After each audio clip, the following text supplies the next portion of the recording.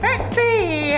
Hello. Hi, so nice Hi. to meet you. I'm Isobel. Hi. I would hug you, but you look amazing. I couldn't figure out what to wear. Oh, please. Also, I haven't worn a corset in probably 8 months. You look incredible. It sounds funny, but I was like, I miss dressing up and having people stare at me.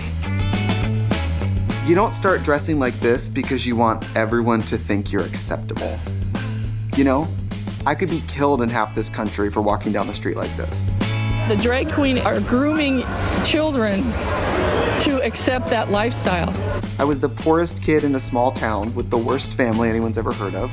Whenever I get back on the Billboard charts, or when we had a best-selling book, or when I won Drag Race, there's always these freeze frames of like, how did this happen? It's 11 a.m. in Hollywood, and we're here with my diabetic mother having a tequila shot.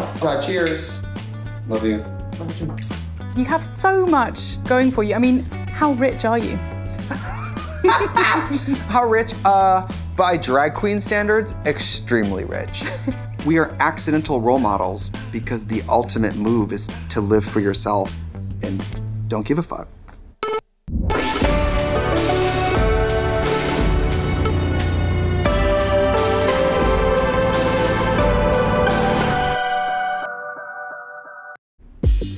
Trixie Mattel is the diva of all drag queens. She's a pink, skinny legend of a bombshell in big wigs and bold lips. We must be actually partying out here. You hear that noise? Yeah, there's a farmer's market right outside. COVID-19 rages on, but the Caucasians of Los Angeles still need that farmer's market. She shot to fame after competing in the hit TV show RuPaul's Drag Race, and now she's one of the most popular queens in America. She runs her own TV show, podcast, and makeup brand, as well as selling 3 country music albums and a New York Times bestseller. And it's safe to say she's unlike anyone I've interviewed before. Well, Trixie, thank you so much for meeting with us and for doing this, especially in the middle of COVID. I'm so, so glad we get to meet with you. I'm willing to die for this. That makes not 2 of us. So many young people are also just so in love with you, your energy, your confidence. What does it feel like to be such an icon? Well, it's very, let's say, modular icon status because the limo driver doesn't care who I am. The limo driver's granddaughter is crying. My friends are going to be so jealous. I hope Finally. they are. They really are. The amount of times I've been like, oh, I've got to go to Styria next week. I've got to go to Yemen next week. And now I'm like, oh, I've got to go to LA next week, interview Trixie Mattel. And they're like, what? I know. Suddenly, you're in Syria, stressed out. This will be the interview that gets you canceled too. Exactly. Oh God. You'll end up on some like Facebook site like she's a homosexual enabler or whatever, you know. Oh God. I'm big with teens, girls, lesbians, the mentally ill, the very sad, folk music enthusiasts. Do you enjoy it? Do you enjoy being famous? I love being famous. I love it. I go to gay bars, I get noticed, and I'm like, stop. But inside, I'm like, this is awesome. It's so refreshing to hear you say that because, you know, when you talk to a lot of successful people, they like to talk about, you know, the way they got successful, but then also, you know, how hard it is. I'm obsessed with it. I love it. But you have to think, it wasn't that long ago. I was lip syncing for 15 people in a burger bar. It took some time for Trixie to become Trixie. She was born and grew up as Brian Furcus. I want to go back a little bit. I mean, you grew up in a place called Silver Cliff in Wisconsin. Yep, Silver Cliff, Wisconsin. I'm not going to lie, I've never heard of it before reading up on you. I think it has a population of around 500 people. Yes, it does. Can you tell us what it was like growing up there? Well, I grew up on a dead-end dirt road in a trailer. So far removed from everything. 100%. I mean, how different did you feel back then? I was such a gay kid. I loved pink and glitter and dolls, but I knew enough about the environment to not say anything about it, you know? But I always wanted to be famous. I used to sit and practice drawing my name, like my autograph, all the time. I did that too. You did? Yeah. I would be in school and people would be like, what are you doing? I'm like, I'm working on my autograph because I'm going to be a star. And people are like, okay, And what was your relationship like with your family back then? Well, my mom and I have always been pretty close. She's like a super dry, sarcastic, Native American, you know, single mom, hippie woman. We're here with my diabetic mother having a tequila shot. Cheers. Love you. Love you too. She's so funny. I just bought her a house in Wisconsin. That was cool. And that must have felt so good. it did. But then I told my realtor, now this could get really emotional. You know, she's never owned a house like this. She rents a trailer in the woods. You know, this could be a big day and we could see some waterworks. I took that whore into my house and I said, look, this is your house. I bought it for you, cash. And she goes, it looked bigger in pictures. And I was like, oh my God. Turns out you can be Wisconsin trash and have nothing and still be like bougie somehow. That's hilarious. Oh my goodness.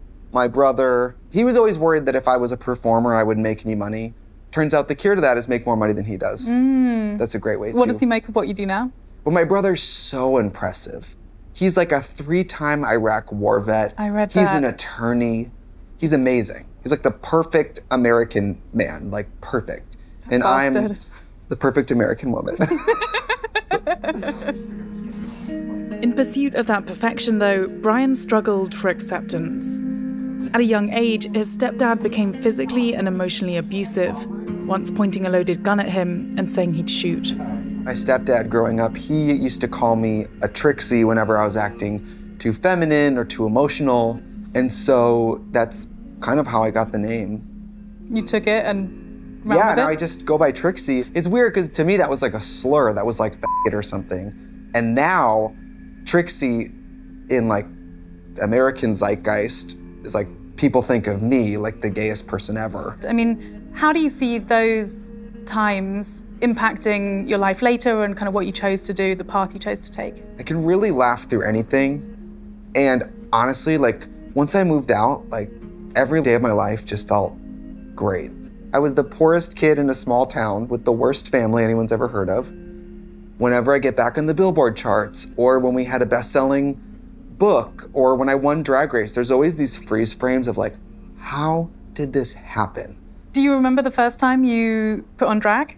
I bought like a pair of black heels, I think on Amazon, and I bought black fishnets. This was in Milwaukee? Yes. And I remember looking in like the full-length mirror and being like, I'm gonna be doing something like this. After moving to the bright lights of Milwaukee, at 18, Brian got a role as Dr. Frankenfurter in a college production of the Rocky Horror Picture Show. It was his first foray into the world of drag, and he loved it. In drag, I feel like I could take this building down, you know, so. And did it feel like that the very first time you put drag on? Yes, like unleash. Be disgusting, be filthy, be loud, be sexual, be aggressive. It was like all these parts of yourself that you've trained yourself to suppress are now a huge asset. And do you feel like you're able to get away with more because you're a man dressed as a woman? You have to think, out of drag, I'm a 6-foot-tall, Caucasian presenting guy with a shaved head. I look like a Klan member. This is my license to kill. Drag itself is not a new phenomenon. Even as far back as plays in Greek amphitheatres, men were dressing up as women to entertain. As time went on, it became more about individuals with their own fan bases and evolved from theatres to underground balls and bars. Sacred spaces where subcultures could thrive. For people who don't know what drag is or haven't been to a drag show or live on a different universe maybe, what is drag? A typical drag show is probably a bar or a club. The poster probably says 10 p.m. start time. It starts at 11:30 because everyone's running late. We do it all. We do the hair, we do the makeup, we make the costumes, we mix the music, we put together the choreography. Trixie's look is based around her ultimate inspiration, Barbie, the world's most recognized doll, the all-shiny, plastic fantastic American dream. I love Barbie because it's like a snapshot of American history. You have to think every doll is a time capsule of what women looked like, dressed like, or what fashion was. With Trixie, I designed her to be a caricature of Americanized feminine beauty. The biggest lips, big hips, big boobs, long hair, big lashes. But I like using Trixie to parody that stuff. Women especially look at Trixie and go, the expectation of women is crazy, and Trixie's such a good little joke on that. On the other hand, they look at me being hyper feminine and they're like, being a woman is fucking fierce. What is that statement that you're making? What is it that you're rebelling against? What is it you're pushing against in society? You don't start dressing like this because you want everyone to think you're acceptable. You know, I could be killed in half this country for walking down the street like this. You know, I got dropped off today and the driver was like, I'm gonna walk you in. Drag queens, no matter how successful you are still this kind of scab on the underside of culture, and you're proud of it. It's fun to be beautiful and a little disturbing. You know, Trixie is both a clown nose on what a woman is and like what a woman is, you know? It's kind of a feminist statement. I mean, do you feel like what you're doing helps to eradicate toxic masculinity? 100%, and it's a pro-gay boy statement. Like, we're in a country where our idea of masculinity is commodified, and femininity is weakness. And drag plays with all of that because in drag, you're a man who dresses like a woman who becomes the most powerful person in the room. We are accidental role models because the ultimate move is to live for yourself and don't give a fuck. Thanks to RuPaul's Drag Race, today drag is more popular than ever, exploding into our living rooms in all its glory, and propelling unknown queens like Trixie into first-rate royalty. The champion of All Stars 3 is Trixie Mattel. We've got all these shows out now. We've got RuPaul, we've got Legendary, we've got Pose, and drag has gone incredibly mainstream. Were you surprised at how it's turned into that? To me, drag's so cool because it's the only show where you can be offended to your skeleton and empowered like you could change the world. Your homophobic uncle, who has not a gay friend, might catch an episode of Drag Race, let's say, and have his whole world changed.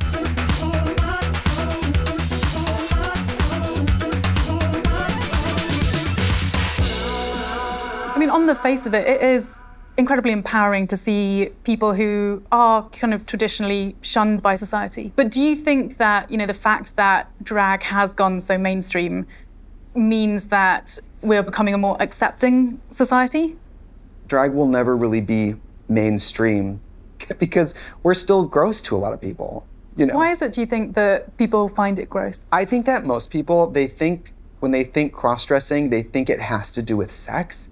And in America, at least, people are so afraid of sex and nudity and their bodies that anything that makes them think of sex makes them uncomfortable. What about people who just think it is plain wrong, that, you know, God made men men and women women and there shouldn't be any gender fluidity or... Well, God's not real, and I am, so do that with that.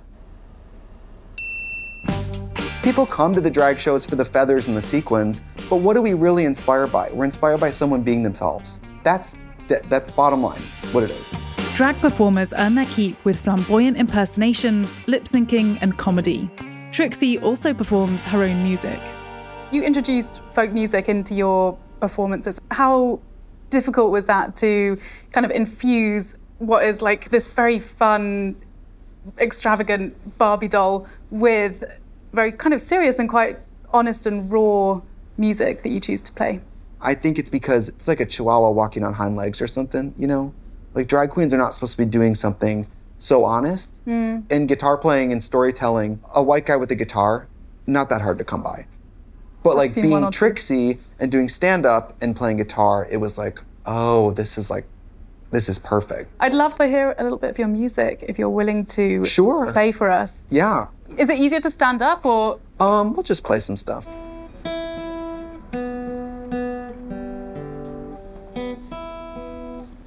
Nice. That's it. Thank you so much. I wrote this at a time where I did not want to do drag. I was in drag all the time. I was going to ask you about that, yeah. I was doing like 5 shows a week, and I was so over it. Who doesn't like love their job and then be like, I love my job, but I would rather die than go today. That's normal. Did you want to come here today, camera guy? Of course I did. He fakes it. Okay, this song's about that. Mama, don't make me put on the dress again. I can't stand the way it opens when I spin. Ribbon bows around my shoulder and I'm only getting older.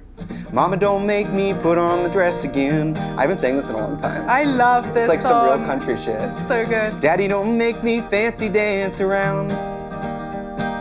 paint up in that makeup like a clown. If I see another stacking, Lord, I swear to God I'm walking, Lord. Daddy, don't make me fancy dance around. When I'm coming home alone for the 100th time or so, it gets harder on my hard-earned money's dime. To the bottle in my basket will it answer if I ask it, doing right or am I doing time? That's part of it. That was so good! I loved it! That was amazing. So when you're up on stage now, you're doing your standard drag show stuff, but you're also doing stand-up comedy, and you're also playing your own country folk music. I mean, what is it that you enjoy the most? What feels most authentically you? For me, I love doing stand-up. I love writing my music, I love playing guitar, I love singing, but I just love talking to the audience. Do you ever think that you've taken it too far? I mean, as you said, you know, you're there to be provocative in part, but at the same time, back in 2018, when you made a joke about slavery, that led to a big online pushback. Well, I think context matters because it's a roast. I mean, straight people on Comedy Central and a roast on television are telling the most homophobic, awful, racist, transphobic, Islamophobic. Roasts are the worst jokes you've ever heard. Was that a joke I would say in a normal show? Absolutely not. Wouldn't even think about it. Many people came to Trixie's defense, including the target of the joke, Latrice Royale, who Trixie still performs with. I guess you know that now the issue is you have so many millions of followers, especially young followers, and that is getting bigger and bigger. And so, you know, people would argue that perhaps your responsibility should be, you know, more targeted towards them. I mean, I definitely feel like a social responsibility, but as far as like embracing content that makes the audience feel like they can let their guard down and be a little over the line, you can laugh at jokes in a theater and not take it into the world with you. That's how I feel. Then again, I know that my sensibilities are like, I've probably never been offended by a joke. These days, everyone's so sensitive. I'm never sure just what to say. There's no jokes about blacks in my one-woman act about the Mormon, the Jewish, or gay. I can make a gay joke, I have a gay friend. It's this bitch right here. Trixie, as always, refuses to take anything too seriously, even through the pandemic, where she's been a quarantine machine, pumping out a 12-part streaming series with longtime collaborator Katia Zamolodchikova, ahead of a 5th season of their YouTube show. And she's found time to settle down. You're in a long-time relationship with your partner, David? Yeah, we've been together like 4 years. Can you believe it? Which apparently is like 20 years for gay people because everyone's stunned. Any talk of kids? I mean, just how much we hate them. But I mean, sometimes I think about it. Like, not to be weird, one day I'll see a commercial with a kid and go like, I fucking hate that. And the next day, maybe it's 1 a.m. and I'm looking at profiles of children to adopt. So I'm very hot cold. Put that on the adoption papers. Yes. For now though, Trixie's focused on building her empire, with a revolving door of chart-topping singles, her expanding cosmetics business, and her upcoming tour. You have so much going for you. I mean, how rich are you? How rich? By drag queen standards, extremely rich. But you have to think 99% of drag queens are making a $40, $50, $60 show pay. You know, I worked in drag paycheck to paycheck, show to show, for much longer than I've been like comfortable. Do you ever feel like you lose touch with the real world or the world that we all live in? Sometimes I'm like, this is weird. You've taken this too far, you know? When do you feel like that? Sometimes I'm taking the worst, darkest parts of my life and talking about them in a way that makes the audience laugh. And sometimes I'm like, I can't believe you just revealed that. It is interesting though that you use that comedy as a sense of therapy. Yeah, I mean, you take all the power out of it. Because I'm like a lobster too. To get to the good part, you have to crack me open. The value of you doing this interview is you showing up in drag. Yeah. And I'm wondering if like that impacts you on the inside or just like you yourself and your sense of worth. Oh, like they don't want me unless I'm dressed up. Yeah. I'm a very confident person, but I'm largely like antisocial. So if I do go out, I'm not really the chattiest or the smiliest or even the friendliest. Versus, Apart from when you're in drag? Yeah, versus in drag, I feel like the party starts when I walk in. Do you want to be doing it in 20 years' time? I do. I mean, at this point, it's like doing porn or something. Like, there's no turning back. These credits don't necessarily transfer. What can I offer you? You know, a joke and some backcombing? I can't really go take that resume down to the Gap now, can I? Well, it must also be hard to give up because you get so much attention. Honestly, I'm not happier than I was doing drag for $40. I was, you know, paying my rent and doing drag locally, and I felt like I was a star. This goes here? Yeah, so that's a steel bone custom corset. Oh my gosh, this looks so painful. Yeah, so this is my real body. I'm being vulnerable.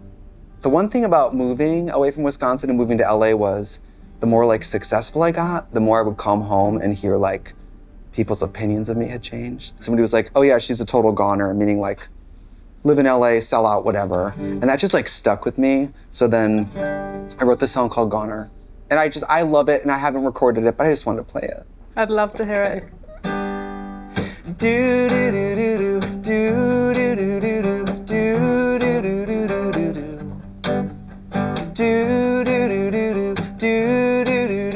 do do do do do.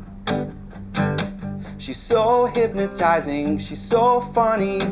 She's out here monetizing. Oh honey, hi. Guess I never really saw it coming. She got the game looking so stunning. Hey, anyway, she got the key to the city today. Hey, hey, there goes a parade. She's a goner now, puts on her crown and waves. Do-do-do-do, do-do-do-do. That's just part of it. That was so nice. Thank you, I love it. When I'm coming home alone for the 100th time or so, it gets harder on my hard-earned money's dime. To the bottle in my basket, will it answer if I ask it? Doing right or am I doing time?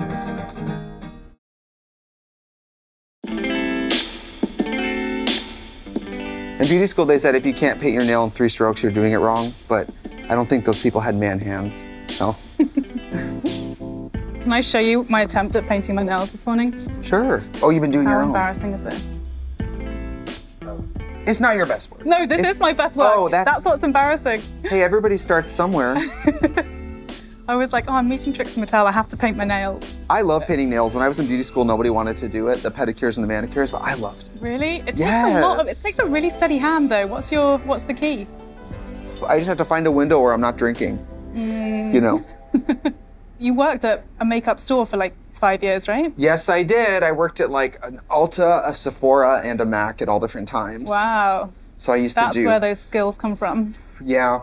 Well, also like one of the stores I used to work at, you had to have your nails painted, so I would be like watching the clock, like. Oh wow. Yeah, pretty much drag. You learn to do everything quickly because you have to do everything yourself. Yeah. I mean, how long did it take you to get ready today? Like an hour and 15 minutes.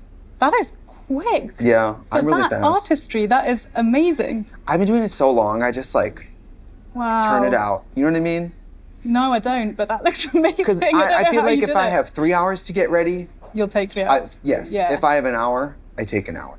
And I'm very into mini dresses with matching legs. Nice. With thigh cleavage. I've got a bit of thigh cleavage going on. Yeah, complex modesty. Oh, yeah. This is the new Love it. breast cleavage, just the thigh. Yeah. You know. Classy. Yeah. What about these tights that haven't been washed? This cadaver gray. What do you think about that? I love them. Cadaver gray.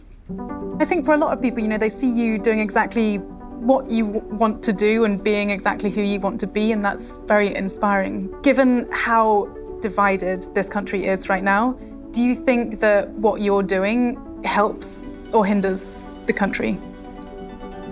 I don't know.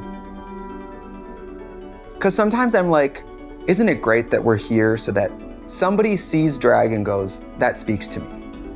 That doesn't necessarily mean they're gonna run to a voting booth or be a better person. Like, I guess the older I get, the more I'm like, well, I know why I started drag.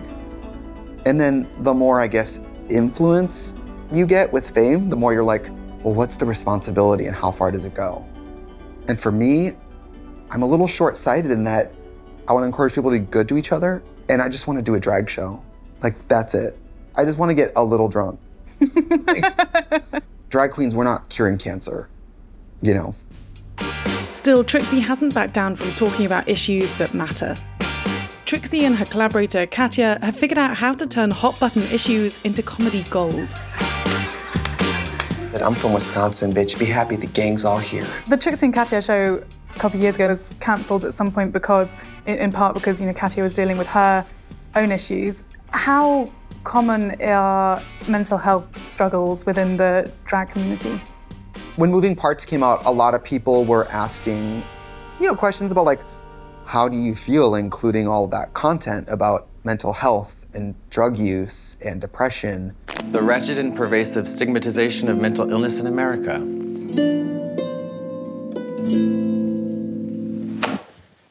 I think that since gay people are X amount of times more likely to struggle with depression and drugs and mental illness, not talking about it is part of the problem. And like, it was the Trixie and Katya show, so given that it had a short lifespan because Katya has, you know, some of her own demons, I love working with her, and so at the time it was like, well, I mean, I was disappointed. I remember the day we kind of like closed the show and I knew it wasn't gonna get renewed, I came home and cried so hard, because you have to imagine, I was like flipping on cable, seeing a show with my first name in it, like, what? But then again, there's so many great shows who were canceled for, you know, less. Everybody in the beginning was like, just be grateful you have one season, and that made it easy. What about the other version of you then? Like when you're not in drag, do you like that version of yourself? Do you feel comfortable with that version of yourself? Like, I know I'm not disgusting, but I know I'm not super hot, and I'm kind of at peace with that. There was this article that described me out of drag as an unprepossessing bald man from Wisconsin. Oh, I saw that. And I was like, that is it though. And honestly, I think it's good that I look normal or borderline like awful out of drag, because it's a little more like the audience knows that I'm not this tall and powerful and beautiful all the time. If you're a real famous, beautiful person, everywhere you go, people treat you special. When I'm not in drag, nobody treats me special, you know? And oh my God, it was just yesterday when drag queens were not cool, and even the gay boys at the gay bar didn't want to talk to us.